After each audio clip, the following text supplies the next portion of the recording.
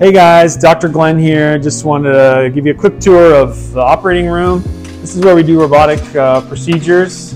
I've got some staff here setting up for a procedure right now.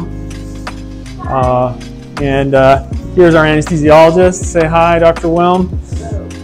This is where he sits. You can see he's got all his instruments and monitors and everything here for the patient. This is a patient bed. Okay. We have quite a few monitors here in the room where we can monitor what's happening with the surgery. The staff can see what I see inside the patient while I'm doing the procedure. We've got some other instrumentation over here, including a gas supply for laparoscopic surgery. It does require us to blow up the abdomen of the patient with some gas. That allows us to do that. We have a Bovie generator or electrocautery that allows us to do cauterization during the procedure. And then over here you can see the staff setting up with robotic instruments and other necessary supplies and instruments and sponges, things like that for the procedure. And I'll give you a closer look at that in a second. On this side of the room you can see we have our robot. This is the Intuitive Da Vinci Xi platform. It has 4 robotic working arms. Now when I'm doing the procedure from my console, which is back here in the corner, this is connected to some instruments that are attached to the patient, and I am able to control these remotely from this console.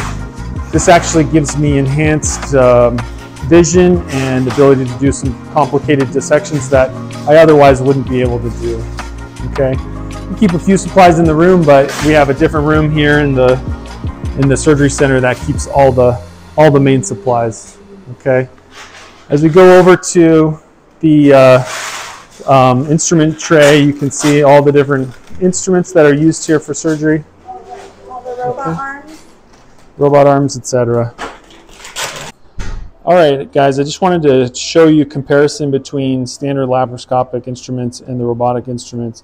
So this would be your standard laparoscopic instrument. It rotates. I can move it in or out, left and right. And it has this jaw that opens and closes to allow for grasping. You can do a little manipulation and dissection with this instrument.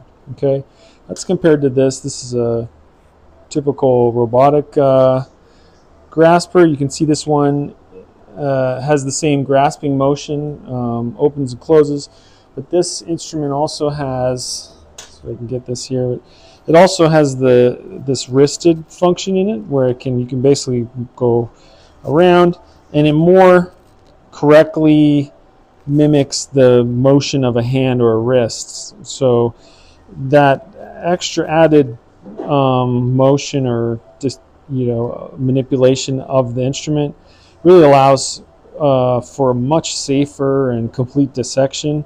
For me as a surgeon, I just feel like I can do a lot more with it. Certainly we can do a lot of procedures that just with the standard classic laparoscopic instruments, but this just allows for a lot better